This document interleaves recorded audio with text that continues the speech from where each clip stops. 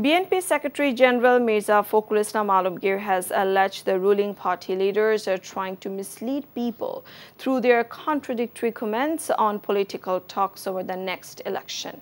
He said this while addressing a discussion at DRU today. Mirza Fakhrul said Awami League is very good at diverting people's attention and taking one issue to another direction.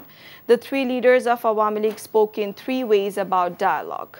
As people have become angry over the power crisis, they are creating another issue to divert it. The BNP leader also said the ruling party leaders are also trying to divert people's attention to a different direction from their demand for holding the election under a neutral non-party government.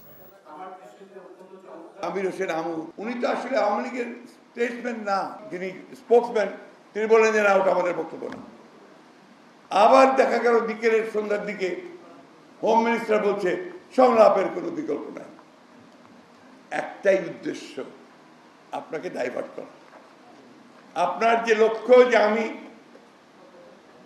একটা নিরপেক্ষ সরকার নির্বাচনকারী নিরপেক্ষ সরকার ছাড়া নির্দলীয় সরকার ছাড়া নির্বাচনে যাব না ওইখান থেকে আপনাকে ডাইভার্ট করা